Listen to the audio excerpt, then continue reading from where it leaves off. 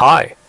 What I have here on the bench today is an Amrel PPS 35-2 programmable power supply.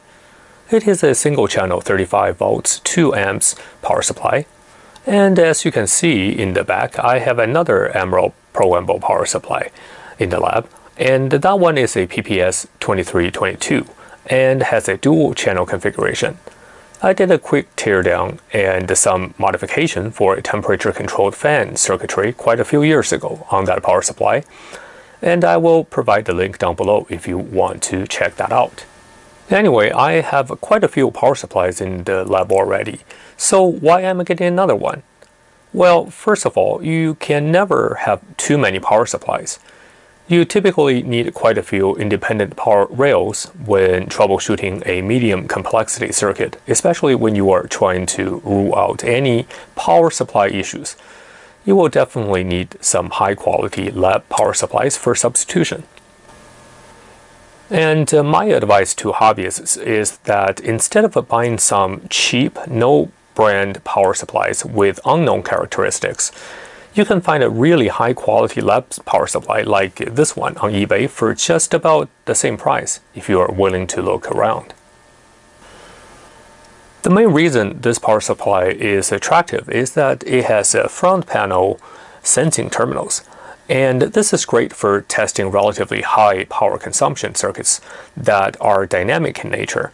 If the sense lines are used, we can guarantee that the voltage at the load side does not change if the load varies.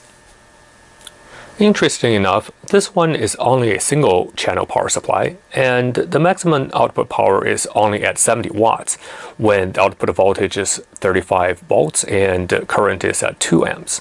But nevertheless, it's quite heavy. In fact, it feels like it is about the same weight as the dual channel one back there. And that one has 2 channels with each channel capable of delivering 70 watts each. So it would be curious to compare the inside to the PPS 2322 back there when I open it up later. But before I do that, I wanted to just do a few quick tests. And the first thing I wanted to test is just to verify that the power supply is indeed operating correctly, as I have not load tested this power supply after I bought it. And for that, I'm using this Array Electronics 3711A electronic load. Out of the factory, these Amrel power supplies are typically configured as local sensing, meaning that their sensing terminals are actually connected to their power supply outputs from the rear terminal. So now let's power it on and take a look. And you probably heard that silly sound. That's actually the beeper, and I don't really like these Amrel's sound, so I usually just turn them off. So for that, I think I can turn it off like that. So let me try again. So now I turn it back on. Yeah, it should not have any keypad sound. And at the moment we're outputting 0 volts, and actually the output is off, but you can see that over voltage protection is blinking. And so I'm not going to go to the details at how these power supplies operate, but this Amrel power supply, similar to the one I had behind there, is they have a voltage. You can set the output voltage and set a current limit, and also can have over voltage and over voltage protection. So let's, for the time being, ignore that. So let me turn off the over voltage and also over current. And now I'm going to set output to the maximum voltage, let's say 35 volts. That's what this power supply is good for. So it's 35 volts. And let's set the output current to 2 amps. So right now it is indeed 2 amps. So now we can actually turn the output on. Of course, after we turn the output on, because remember we have the sensing terminal tied at the rear panel, so that's okay. But in general, you shouldn't be leaving these sensing terminals floating. And of course, you can hear the fan of this Amrel power supply is rather noisy. That's why I pretty much changed all my power supplies to make the fan temperature sensitive, but I will save that modification till some later time. Anyway, so right now we can turn on the electronic load, and we will connect the power supply to the electronic load. So right now I'm using this Kelvin sensing clip. The reason for that is later on we're going to be testing the sensing terminal. So right now I'm going to only use one lead here. So this is a positive, and we'll connect to positive. And for the negative, we're going to again use only one lead and connect to negative. So now, of course, you can see that we are sensing the voltage at the terminal here. Sorry, it's a little bit hard to get clipped on here. Okay, so now we're clipped on.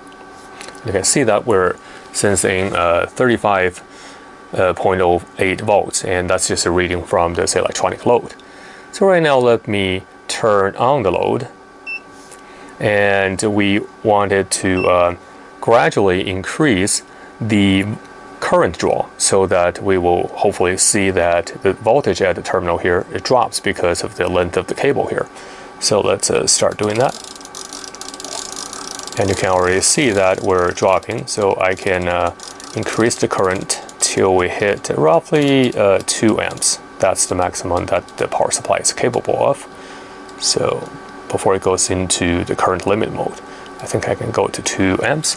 So now you can see we have this discrepancy of roughly 0.2 volts. And just make sure that we are, because these 2 meters are not calibrated, so let's use 1 meter to do the measurement here. So I have my PK precision meter here. So I'm going to put it up here. You can see what the reading is. And at the power output here, so the power supply output is 34.99, is indeed as what is set here. But at the load side, right now we're seeing is 34.77, so a little bit higher than what is reported by that load. But nevertheless, we have roughly 0.2 volts voltage drop. So now you have seen the baseline. Let me disconnect these leads, and I'm going to turn off both the power supply and the load, and I'm going to also temporarily disable the link between the sensing terminal and power supply output at the rear end, and we will do 4 terminal measurement again. And now I have removed these metal straps from the rear terminal, and so now the power supply is hooked up to the load via these remote sensing wires and the Kelvin clips on the electronic load side. And I probably want to set the output voltage a little bit lower. Let's try 30 volts. The reason for that is because when we're drawing current on these wires, in order trying to compensate for the voltage drop, the source would try to raise the voltage, but since the maximum voltage output is 35 volts, so it can't go anywhere. So I suspect it's going to go into protection mode or something like that. But anyway, so now we set it to 30 volts, and it's oscillating a little bit. And I suspect the reason is that we are not drawing any current yet. So let's start drawing some current on our load. And you can see the output voltage at the terminal, at the load side, remains at the 30.07, and it really hasn't changed. So that's a good sign. And let's just crank it all the way up to 2 amps, and we'll see what the voltage readings are. So now we're approaching 2 amps, and we should be able to, no, not 2 amps, because that's just at the borderline. So let's go to 1.95. As you have observed, the output voltage at the load side remains 30.06 volts as measured by this electronic load. It doesn't really matter how high the current we crank it up to be. So that's the beauty of this remote sensing. So now I have showed you the capability of this power supply, and let me power off, and I will open it up and take a look inside.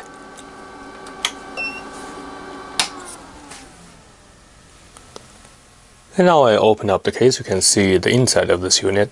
And as I suspected before, this inside looks almost identical to that found in my other dual channel power supply, which is the Amrel 2322. And even the toroidal transformer, the size look identical. And of course, this one does have one less winding, so it's probably not as bulky. But nevertheless, they're using the same size toroidal transformer and pretty much the same board's layout as well. And another thing is that this heatsink is probably going to be a little bit smaller. And I'm going to pop up a photo on this video to show you what is the other board looks like. And but just judging from my memory, the only thing that I can see that is not on this board is a riser board. That riser board is the auxiliary power supply, and you can see that here that portion is actually on this main board right here. And if memory served me correctly, this main board down here does look a little bit of smaller. In fact, it's about maybe a couple of inches shorter than the main board on that dual channel 2322 back there. And now let me remove that riser controller board back there, and we'll take a closer look here. And now I took the digital controller riser board out of the unit so you can take a closer look. And this board actually looks identical to the controller board that we found in the 2322 dual channel version. So which means that really they just programmed it differently, and then for the dual channel version they just populated the additional header here, and for single channel simply just populated one header. So interestingly, all the circuitry here are exactly the same for the dual channel and the single channel. And we can see a programmable logic array here, and there are a couple of SRAM and memory for the EEPROM right here. And then we have our microprocessor, which is a 6031 here. And up here we have this National Instrument GPIB controller and a couple of, well, quite a few of these opto-isolators to transfer the signal back to control the other portion of the circuitry. Now this board is not as clean as the board that we saw in the dual channel version. As you can see, a couple of botched on capacitors here and also on the backside. And I think you can see that we do have some components that are also later botched on. But besides that, these, and also of course there is a wire that was soldered directly from the, looks like the front panel here, and onto this board. Not entirely sure why this is done this way, but nevertheless, the board itself looks exactly the same. And by the way, I will also dump the EEPROM content and post it onto my website for those who are interested. And also from the data codes on various chips, we can see that this unit was manufactured roughly the same time as the other Amrel unit, and roughly at some time in 1996. If you recall, in that 2322 teardown video, we saw that there were 3 chips here, but the markings were sanded off. And in this unit, the 32-2, and we can see we also have these 3 chips, but the markings are there. So we can take a look at what those chips are and see if there's anything special. So the first 2 chips up here, not sure if you can see the marking from this angle, but they are TC4015. And these are dual 4-stage shifter chips, so nothing special about these 2. And this one right here is an Analog Devices AD7541, which is a 12-bit DAC. So, I mean, this is really nothing special either. And of course, we can deduce the DAC used in this unit by the voltage resolution, output resolution, and current resolution this unit has. So we kind of already know it has a 12-bit DAC, but now we know the exact DAC they're using is an 807541. And beyond that, everything else is pretty much the same as we have already seen in the other Amrel unit. And interestingly, we do have this botched wire with 2 resistors going all the way back to near the other sensing resistor back there. By the look of it, these might just be a differential input pair doing some kind of sensing. That's just my guess, because we do have a op amp right here. And again, as I mentioned earlier, that we do see a little bit more bodge in this version, the single channel version versus the dual channel version. So not sure if it is because of the version of the boards earlier or what, but you can see that even in the power entry unit, we instead of a very clean board laid out, we do have these capacitors just bodged onto the power entry module here. And that's pretty much what's inside this unit. And if you look at it here, we do have a connector coming out from the transformer, but that connector is not connected anywhere on this single channel power supply unit. So not entirely sure what that connector is for. By the way, if you look at the back of the unit, you will see what I meant earlier. You will see that the sensing terminal is actually strapped onto the power output, so that by default it is not using the remote sensing, but rather local sensing. And also you can see the GPIB port back here. And because this unit also supports remote sensing, you can see that in the front panel here, and it may not be too clear, this picture, but you can see those ferrite beads on each of the terminals. That's very important, as any noise picked up by the sensing terminal would affect your voltage regulation and also the stability of the power supply.